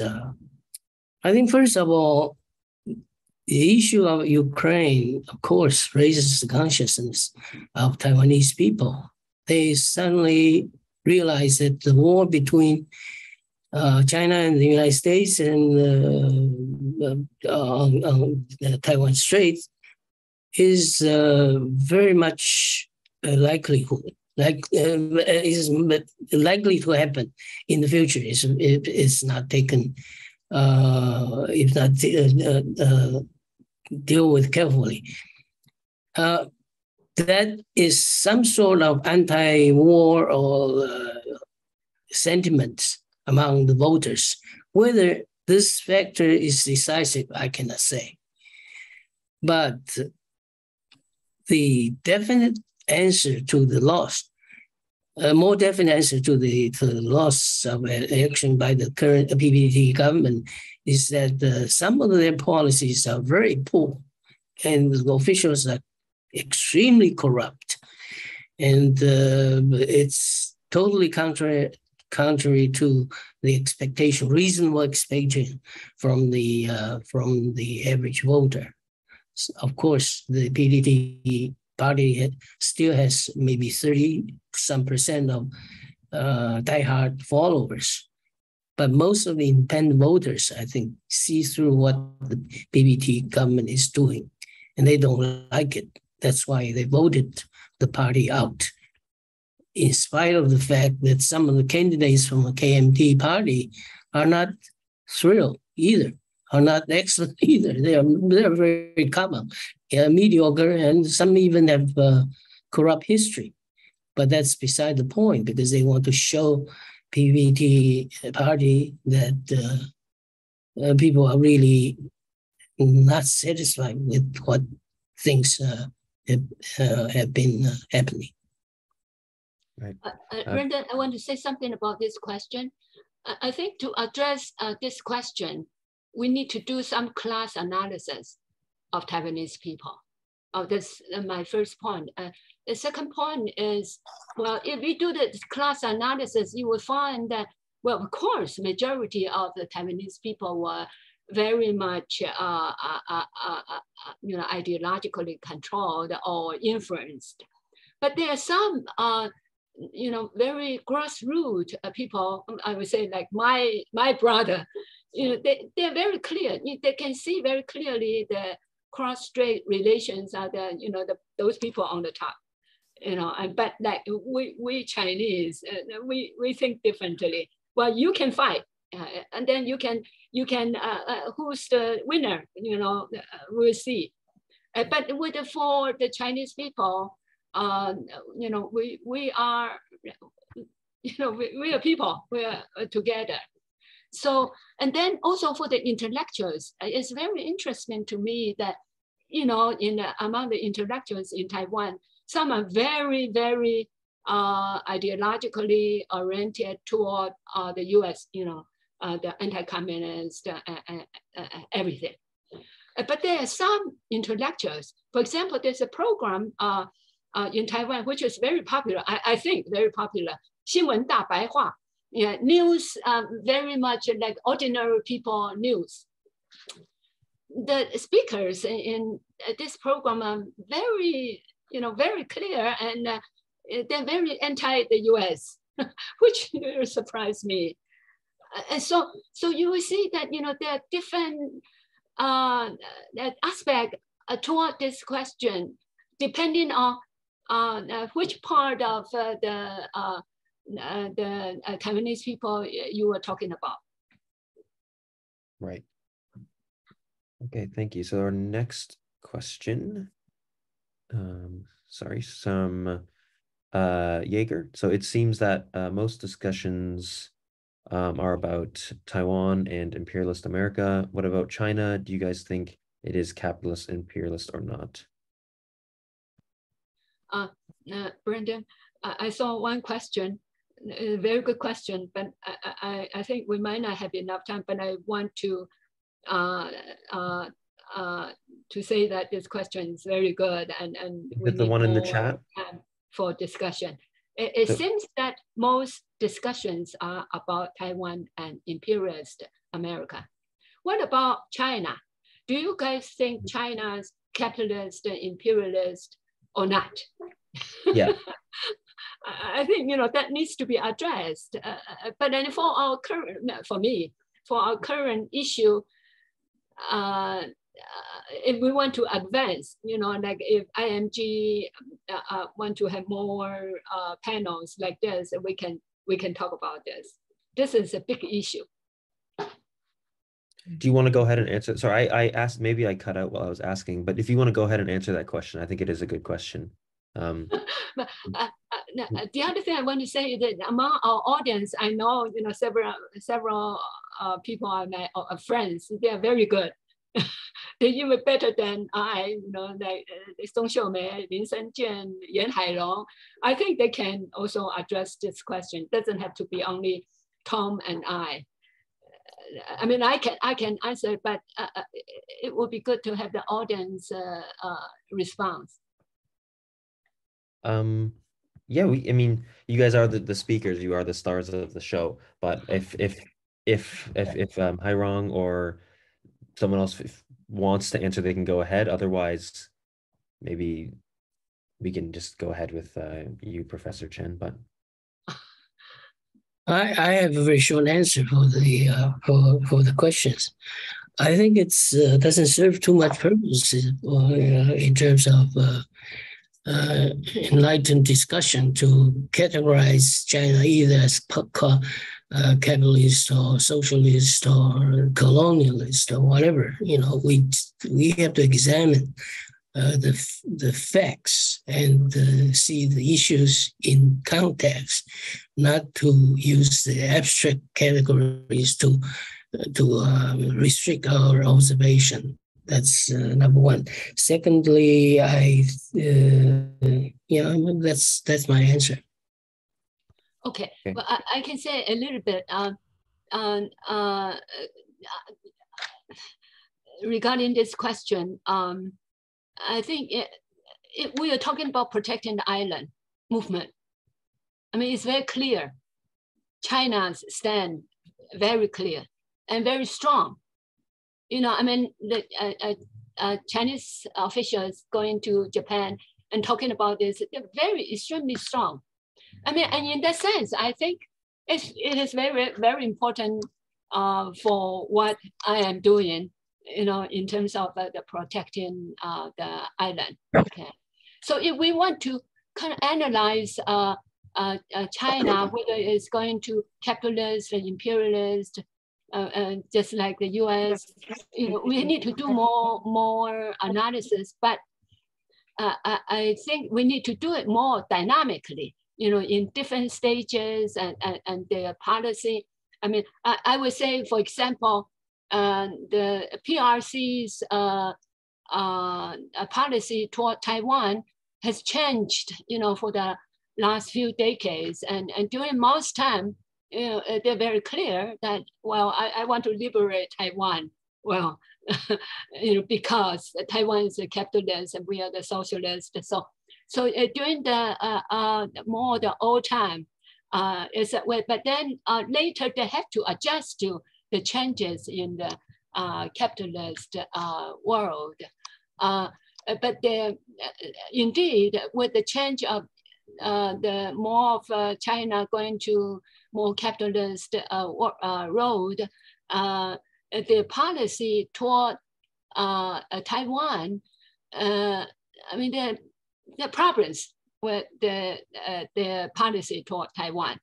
I mean, in the past few years, they've been negotiating with the KMT or DPP on the top. You know, those officials, they want to negotiate with the officials, not the people in Taiwan. I mean, that to me is, you know, part of the Taiwan policy, mainland China's Taiwan policy that needs to be analyzed and you know, profoundly. It's very difficult. And Taiwan's the fact that Taiwan become more leaning toward independence, you know, I mean, the support, you can see that map, the figure that I showed, that the support for independence in Taiwan has been in the past 2 or 3 decades have been, you know, increasing. Well, what's the reason? I mentioned about the ideological control. You know, that's more of the outside, but also the internal. You know, internal, I mentioned about the new capitalist class, the new rise capitalist class. But China, you know, mainland China's policy toward Taiwan is also very important. And we need to analyze that. I think the issue of whether China becomes more capitalist, imperialist, that's a separate issue we can talk about. But in relation to what we discussed here, more of the Taiwan question or the relationship between Cross-Strait, I think there are some things that can be that are concrete that we can analyze. You know, for example, I say that mainland China's policy toward Taiwan needs to be analyzed, and that could be one of the factors that lead to more independence, more separation. That could be one of them, and that needs to be analyzed. Thank you. So we are about, I guess, almost 10 minutes. I guess the issue of whether China is imperial power kept on coming up on my screen. So let me give a very short answer to that questions. I remember about a year ago, I saw a program from Australia. A very noted journalist invited 6 experts from various universities in Austria to discuss China's situation. And a few, 2 or 3 people, when they described China, they just came out naturally by assuming that China has the so-called global ambition, at least territorial ambitions or expansionist ambition with regard to Southeast Asia. It was the two of the experts say that there's absolutely no evidence to show that China has any kind of colonial or imperialist tendencies. People sometimes say things out of their what they learned during their formative years without re-examine what they have come to believe as truth. Sometimes it's totally without any evidence to support that kind of ideology. I want to remind participants in the audience, it's very important for us to reflect on what we have learned or have been told by other people as to what China is or could be or is intended to be, very carefully. Yeah, I would agree with that. And I think China's experience with colonialism, it doesn't want to repeat that for other people, but that's just my thought. And so we are about 10 minutes over. There were a few more questions asked, but I don't want to keep people here too long. So I'm going to ask maybe one more question. Should Taiwan itself, I think we already covered this question about the referendum. So I'll go on to the next one. Wouldn't Taiwanese agree U.S. brokered agreement with PRC about one China policy the same as U.S.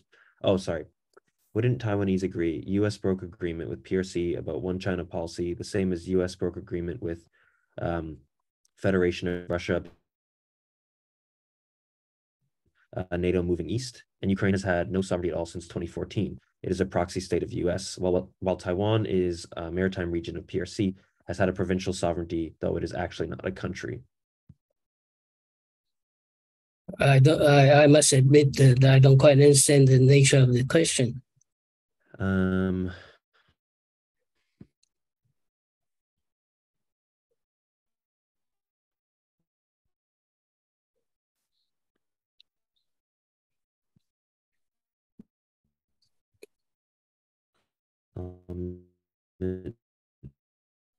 As well. I can hear you, Brandon. Neither do I. Who this was from. It was from Robert. I don't know if they want to expand on that question, or maybe in that case we can maybe we can just decide. I saw the next question. And there. Excuse me, Brandon, I believe Yuri has his hand up.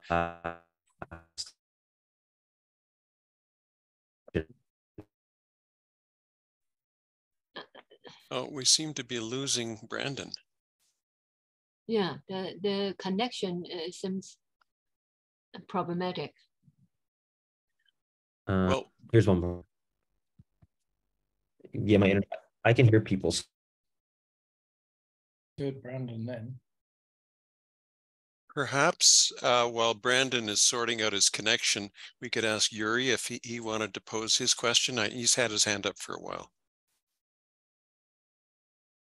Yuri? Have to unmute himself, yeah. Thanks, Paul. Hi there, and forgive me for looking ridiculous. It's very late right now, and I am under the weather, so apologies for that.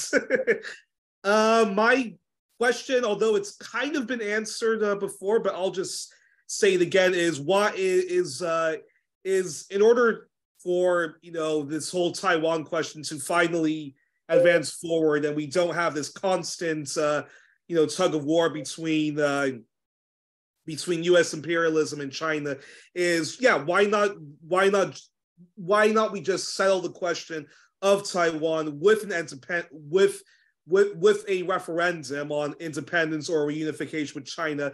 But the conditions is that if Taiwan becomes independent, no to U.S. military bases and foreign bases, and if Taiwan was to become reunified with China, would Chiang Kai-shek, would a lot of his legacy be eradicated, or what would be the debates going forward on him and within the academia world and the media world? Thank you. Well, I'll try to answer that. It's a very abstract and ideal concept to say that people should have a right to referendum, but in the real world, there is baseline that some other people, in this case PRC, simply cannot allow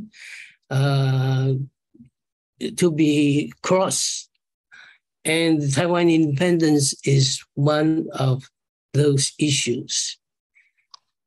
If it is shown or is known that the referendum will lead to factual or legal separation of Taiwan from China, China would not allow it.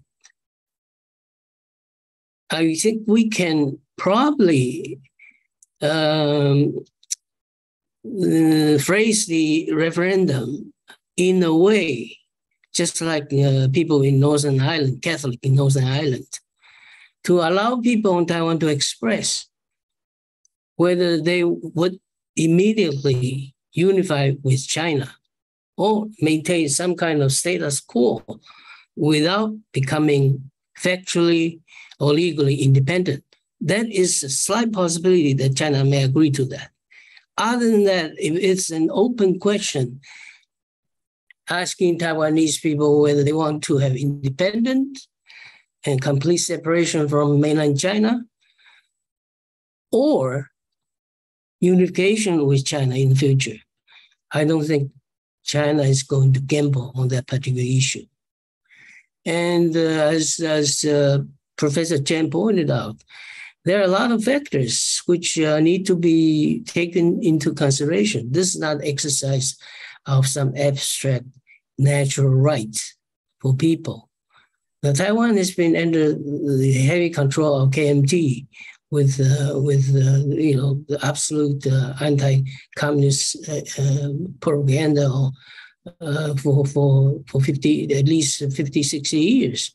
And has also been under the influence of the US propaganda machines for so long. I don't think Chinese government would expect that Taiwan people will really know how to express their will and their decision, at least from their point of view, favorable to China. So this is some issue which we can talk about in abstract, but it's not going to happen in reality. Well, just one point that, I mean, I have great suspicion about Western democracy. I mean, I think most people will have, a lot of intellectuals, have problems with the Western democracy, liberal democracy. And I think referendum is along that kind of stream of thought. And Taiwanese, I mean, they are, dynamic. And if I look at if I talk with my brother, who is very much grassroots person, not very highly educated, but, very wise. Okay. Well, what's the percentage of people like him? We need to understand more. But a lot of people definitely, after decades of ideological control, you cannot expect very much. They need, re-education. That's what I think. And also, we really need to do class analysis. Here, there's I think a very good question from Chen Ji Kong. And it's a question for me is he say that, or he or she say that the 2 million Taiwanese, there are 2 million Taiwanese living, working, studying on the mainland. And also, of course, they keep their networks with Taiwan. And he said that that makes ideological control quite a challenge. Okay, and he or she asked that. But also with this, I would do some more of class analysis. The Taiwanese people who went there also have a different point of view. there are some that very much like the 90% or very high percent of the Taiwanese in Taiwan, because they are also very much ideological controlled. You know, we all know that it's very difficult to get out of the ideological control. So I know that, you know, when I went to China, I mean, there's a lot of my friends working in mainland China, teaching in mainland China, they all say that a lot of Taiwanese, you know, have very similar anti-communist, anti-Chinese. You know, they have that kind of thinking a lot. But of course, you know, we need to see how this will progress. You know, with China becoming more stronger, or, you know, their policy, I mean, like their policy toward Africa, their policy toward Middle East, and it seems to me that they're very different from the US imperialist. And that would also is a very important happenings that needs to be analyzed. And people definitely will see, you know, they will see like the intellectuals in this news, ordinary people news, they all say very clearly that, you know, China has been doing things that are more toward the disadvantaged countries, you know, and whether that would influence people who have been ideologically controlled, is wait to see. We have to dynamically analyze what is going to happen. And one very important, I think, related to IMG and related to the progressives in China, in mainland China, in Taiwan, is like how effectively we work, you know, as progressive, the progressive movement. And I mean, if we do well, that would also have some influence on the people, you know, and also that they would gain different kind. They would be exposed to different kind of analysis, and then that would affect their ideology. You know, just like what we do about this textbook. That, you know, a lot of people very surprised that the government in the textbook say that, well, you know, Diaoyutai belongs to Japan, Diaoyutai belongs to China, Diaoyutai belongs to Taiwan, and we don't have a stand. You know, I mean, that kind of things, we need to do analysis, and that, I think, if we do it well, I think that would affect the big trend, like I say, you know, is the increasing of. I'm not Chinese. I'm Taiwanese. Will influence the big trend, and that we need to work hard. Okay. I think in that case, I think we have one more question, and I'll frame it as the final question because we are running out of time here. We're well out of time. So this question was from Chen Chi Kun.